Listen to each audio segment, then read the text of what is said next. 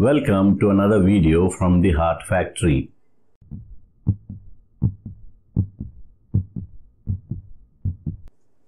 So today's video is about the venous cannulae we use in cardiopulmonary bypass.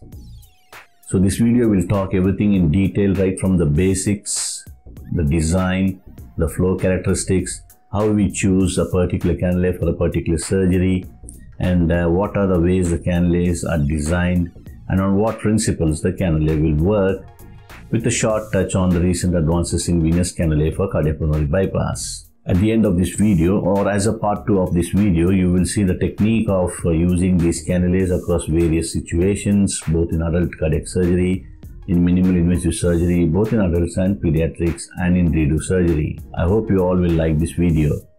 So without wasting much time, let's get started with the video on the venous cannula, part 2 of which will be technique of using these cannulas in various clinical scenarios.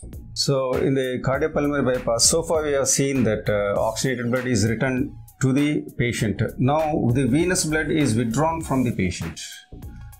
So the venous blood that comes through SVC and IVC into RA, that has to be directed towards the heart-lung machine for getting oxygenated. So based on the chamber, this procedure wherein the chamber has to be opened or it is not required to open, the type of the cannula is being chosen. And again here we have to select a size so that it will satisfy the cardiac output flows from the pump, that is calculated based on the BSA and cardiac index. And again, the same parameters works for this also. It should give lesser pressure differential with maximal flows possible. And again, their tips are again different. Here you can see a basket tipped one, a multi-hole here, and this is a bicaval cannula. This is used in cases where the chamber has to be open. Say RA is open in ASD case or LA is open in MVR case. Such cases we have to use two cannulas, one put into SVC and one into IVC. The size of the SVC is 1/3 as and the size of the IVC is 2/3 out of the whole venous outflow that has to be withdrawn.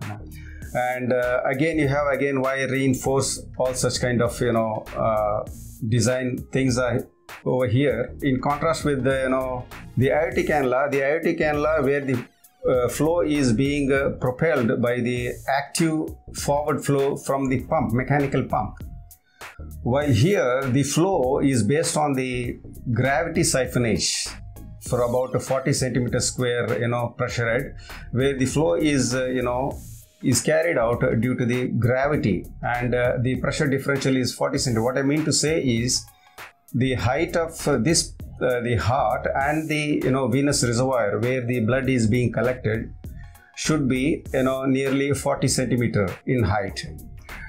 And again we have here, this is two-stage venous cannula. This is also the same purpose, but here this is used in cases like aortic valve replacement, wherein this is being put into RA, and also this is used in CABG cases where the chambers are not opened. In such cases, this particular cannula, and this tip is directed in the IVC, and this particular second we call it two-stage, and this one's one which is here, this is placed in the RA, which can collect the SVC blood. But this again, it will not withdraw the complete venous drainage because some of the blood can flow on the sides of it, and we should be aware of that. And wherever the RA manipulation or is there, we should be aware, and it is better always to choose a bigger cannula to avoid such kind of disadvantage of that one. And as regard with the cannulation, Dr. Suresh will read. Now in cardiopulmonary bypass, there is something called total cardiopulmonary bypass and partial CPB. When you selectively cannulate the SVC and IVC and then give the venous return to the perfusion team, if you snug the SVC and IVC, that becomes total CPB. What I meant to say is, all blood that is returning to the heart except that from the coronary sinus and the Tibiacean system are given to the reservoir. That is total cardiopulmonary bypass. Now how you do that? Now you see here, this is a right angled metal tipped cannula for IVC or SVC. Now again you put it into the Now you put it into the SVC, then turn it around so that the line faces the head end for the SVC, line faces the foot end for the IVC. Now once you put it and you allow the cannula to sit like that, it keeps on draining the venous blood to the, when it is connected to the circuit, through the tubing to the venous reservoir. The line says that the line always is directed towards the tip, number one. There is a white area which is both hemostatic. It stops the cannula more getting into the lumen of the venous, either SVC or IVC, and they can use this to tie your snugger and thereby secure this cannula to the SVC or IVC. This is wire reinforced, therefore no question of kinking. At the same time, you are not supposed to clamp this area. And then you can bring out this a bit longer because you are in the cavity, mediastinum, then it comes out and then you connect it to the tubing that goes to the reservoir. So these are called the Pacifico type right angled metal tipped venous cannulas, which have a side hole as well. Now again the size is chosen by the perfusion team based on the body surface area. In case the SVC drains half of the venous volume, but as the patient or the child grows, in adults the IVC drains two-thirds of the body volume and the SVC contributes 1/3 of the venous volume. So based on the size of the patient and the etiology, the venous cannula are chosen. If you choose too big a cannula, then once the bypass is established, the side holes get stuck to the SVC or IVC and stop the drainage. So in which case you may have to fill the heart a bit, resulting in shuddering, for example. And in which case the perfusion team has to either fill the patient or put a clamp so that the side holes are released and allow drainage. So shuddering is a problem with venous drainage, wherein it happens if you use too big a cannula in a smaller sized venous chamber, or if the patient is hypovolemic. The treatment of shuddering is put some clamp on the venous line, number one, but that will give more return or more vent output. Second is fill the patient and reduce the flow a bit, so you will be taking care of shuddering. So for the IVC and SVC, the same design, the Pacifico right angle cannulas. Third cannula for SVC. And sometimes if there's a left SVC, as Jana said, we use a third cannula as well, especially in patients who have well-formed SVC, IVC and left SVC. We cannulate all the three and connect all the three to the venous system. Again, that will give, once you snug all three, it gives total cardiopulmonary bypass. Now, this type of venous cannulation is used for almost all surgeries except the aortic valve surgery and the surgery that is pump assisted CABG. For any other surgery wherein you need to enter a chamber, you always need bicaval cannulation, therefore total cardiopulmonary bypass. Now, situations, if you are not comfortable using a right angle cannula, the same work is done by the straight tip venous cannula. As you can see, the basket tip, you can pass it through directly through the SVC or IVC, or through the RA appendage into the SVC and IVC. This does the same work as this cannula. It is not right angle tip. It has a basket or the kind of flower tip. It drains blood through siphonage or gravity. It is wire reinforced with markings which tells you how much in you are in that particular vessel. There is no line here because you can put it whatever way you like. Unlike the right angle, there is no line. Again, you find this is longer because it has to be deeper in the mediastinal cavity, comes out and then connect it to the venous line.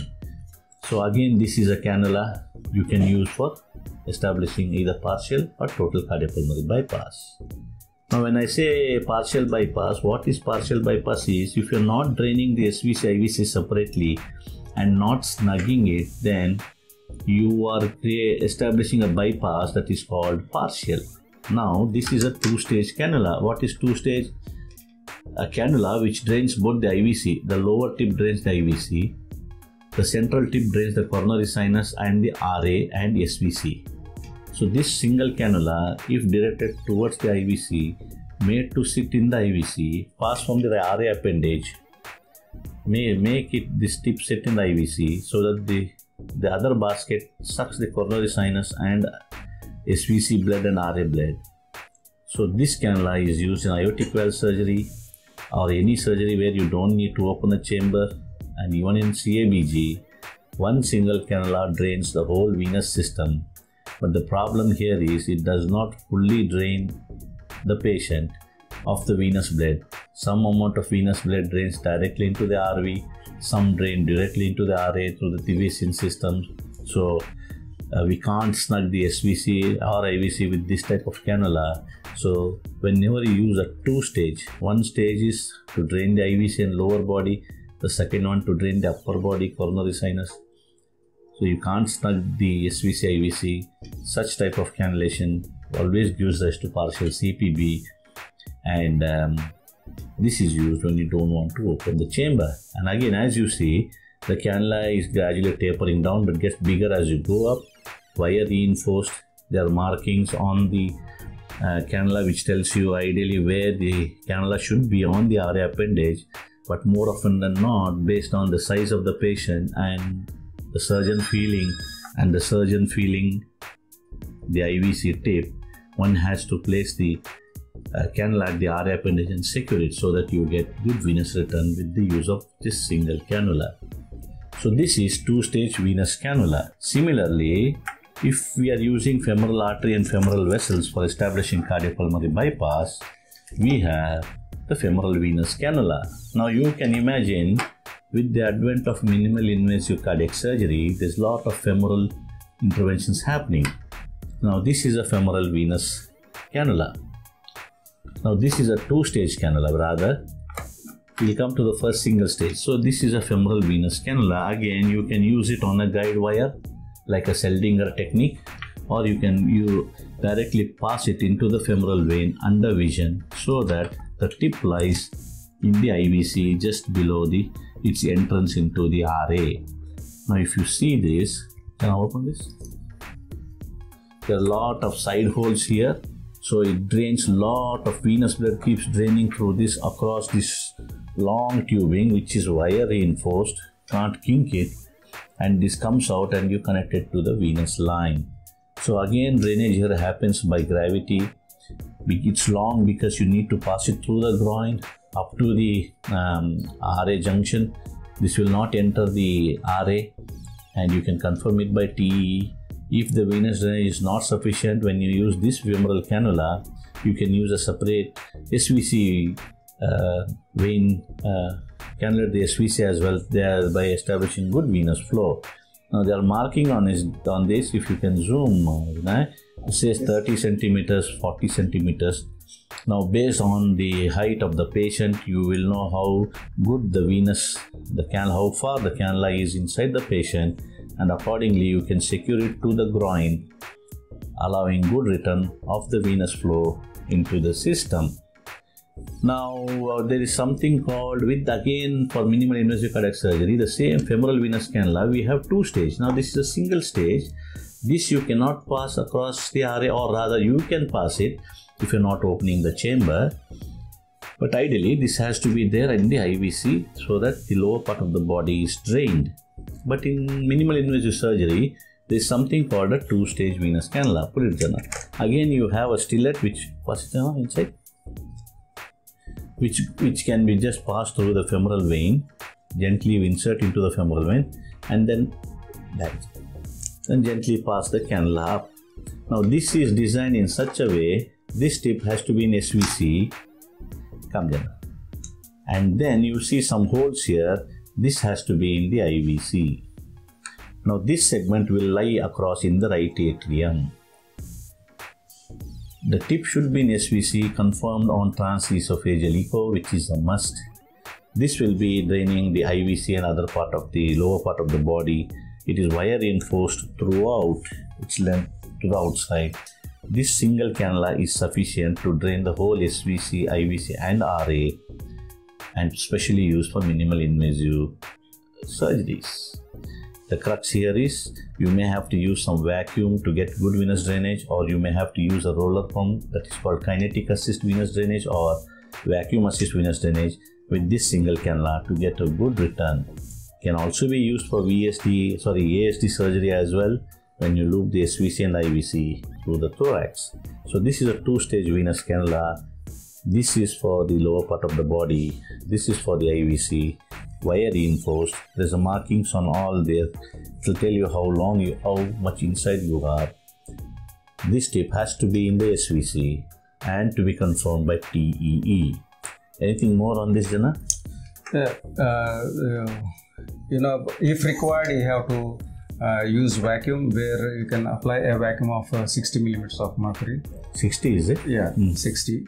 And vacuum assist venous drainage, what we call as. Sometimes a roller pump can also be attached. That is called kinetic assist venous drainage. So in venous drainage, there are two types: vacuum assist venous drainage, kinetic assist venous drainage. There is also called a three-stage venous cannula marketed by various firms. The Medtronic one is called the MC2X. It's usually meant for use by peripheral cannulation, and the venous drainage is augmented by vacuum or kinetic assist devices. Now we also know the venous return is affected by the volume of blood in the patient, the height of the patient from the reservoir level, the negative pressure exerted by the gravity, which is usually minus 30 millimeters of mercury, placement of the cannula, whether it is central or peripheral, the size of the cannula, the use of CPB tubing. Now what happens if the venous return is not good? The end organ perfusion is not that great. There will be excessive hemodilution and there will be flooding of the operative field when the venous return is not good. So what actually happens is there will be more blood in the field, we use more suction, there will be more hemolysis, which leads to systemic inflammatory reaction, and the inflammatory cascade is augmented. Therefore, a new cannula which can change shape within the body and give excellent venous drainage is devised, called the self-expanding venous cannula, which comes in a collapsed state and expands to the size of the vein which is supposed to be placed and gives excellent drainage. It can expand up to 36 French and usually comes in 18 French in the collapsed state, and said to give excellent drainage because of its thin and open wall, which allows even collaterals to be drained as well. Has a cross-sectional area which is twice that of a normal venous cannula, and its placement can be at a remote location from a smaller vein as well to get greater venous return. Now the flow requirement of any patient on cardiopulmonary bypass is based on the volume load state of the patient, whether it is a high output or low output state. Naturally, pregnancy is a high output state, so you need to make a lot of changes to the flow requirement, and any condition that requires higher flows, one has to pay attention to the use of cannulae in these situations. Now, just to wrap up, venous drainage is based on the routine use of gravity, so that is the height of the patient to the reservoir level. You can augment it by vacuum, which is max of minus 60, I guess, or use of a roller pump, which is called kinetic assisted. And if you use this augmented venous drainage, you should also be knowing that it can cause hemolysis, can cause vein wall collapse, it can aspirate air.